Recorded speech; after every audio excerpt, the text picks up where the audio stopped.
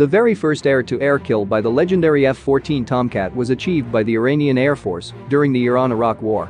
On September 7, 1980, 5 Mi-25 helicopters of Iraqi Air Force penetrated Iranian airspace and attacked several border posts here in this region called Zain al-Qaws. In response, the Iranian Air Force ordered 2 F-14s to scramble the aggressors. A few minutes later, the lead Persian cat, piloted by Major Kamaal Jamshidi and radar-intercept officer Lieutenant Pasha Pour, visually acquired one of the Mi-25s, and then came a twist.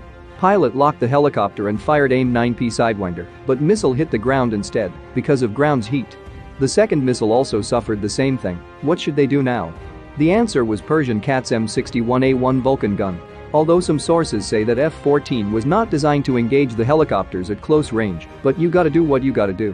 The F-14 fired 400 rounds on the Mi-25, and many of them successfully hit the helicopter, exploding it into massive fireball.